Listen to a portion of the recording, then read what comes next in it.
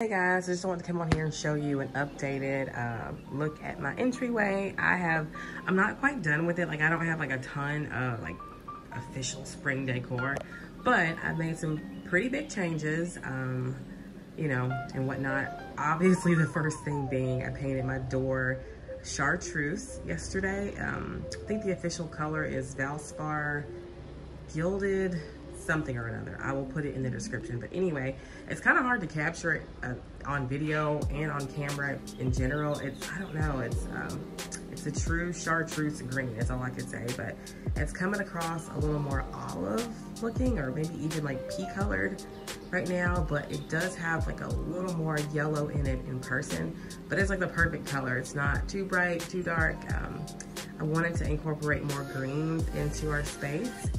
Over here, I just kind of have like a ginger jar, blue and white collection going on here. I want to put some flowers in there, like probably pink, like a fuchsia or a soft pink, but some shade of pink I will put over there. And I don't know, it still feels a little bit incomplete to me, but for now, this is what I have, and just the regular stuff down there. I got this plant from a lady too. It is a faux plant, but I'm thinking about replacing the actual plant with a snake plant, just to kind of have it be a little more modern, but I love the pot that it came in. Beautiful, really, really pretty.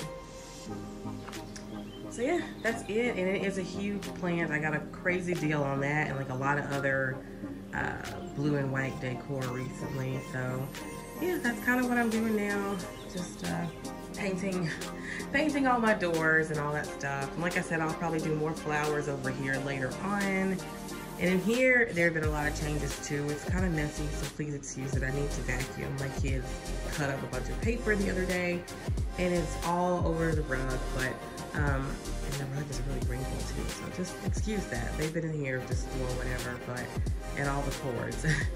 But anywho, so yeah, there are some changes in here. I'll probably do like an official tour later on, but I moved the rugs from the dining room into this room, and then I got a brand new rug for the dining room, but I'm not gonna show that to y'all now, so this is not an official tour of like all downstairs. I mainly just kind of wanted to show y'all my new green door and just kind of what I got going on over here for spring, which is not a lot, but it's simple, classic, and classy.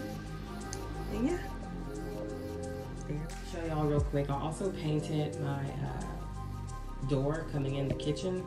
This is like our garage door, so that's why there's only one door painted. Just because that's the main entrance and exit or whatever out of the kitchen. And I think this color is, I'm gonna put it below, but I wanna say it's like Angel's Kiss, but I'll have that down in the description. It's a really pretty pastel pink. It is pastel. It's coming across a little more bubblegum on camera. It's like a bubblegum pastel. It's not the most like white undertone, but it is a very light pink, but with like a little bit of a hint of like a bubblegum to it, if that makes any sense. So I like it a lot, but I just wanted a little bit of pop of color in here, and we need to paint our walls really badly, so just ignore that. My kids have been just, especially my toddler, she just rubs her hands all over the place, and it's not good. But like I said, I wanted a pop of color. I love pinks, I love blues, I love greens. Our kitchen has like a more retro 50s vibe anyway, so it fits into our space perfectly. If you have like more of a, I don't know, like, I'm not sure, but it works for us. It doesn't work for everyone, but it works for us, and I love it, and everyone else likes it so far. So yay, I'm happy with my pink door.